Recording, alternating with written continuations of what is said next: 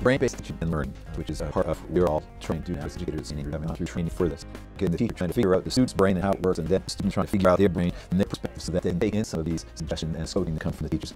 We've also implemented and trained in this thing called Schools Attune. And what it really means is that if we have a classroom of 15 students or 17 students, we're really attuned to the way the student that learning, and in turn attuned to what they were instructing. To teach the strengths of my weakest student, the more I know is the class methods. I love coming here because I hear 26-year-olds who do want to get an education at one page or where I would encourage to try things. Just keep them SAES. I was given different roles. I was asked to implement and teach in different ways. In my field of biology, there's a lot of change going on as well. So learning about the new things that are happening in biology is very intellectually stimulating. We're not in a position where we're having to follow an old pattern or repeat something that's been for years. We're actually able to create a new curriculum from all the research that we've got and the investment from the internet. There's really nothing more rewarding than figuring out creative new ways to teach children concepts skills.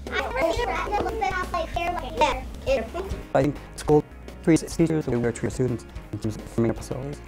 The more that I know about what's going on in research in biology, the more I share that game with my students. And it's actually my students. It really keeps me motivated as well.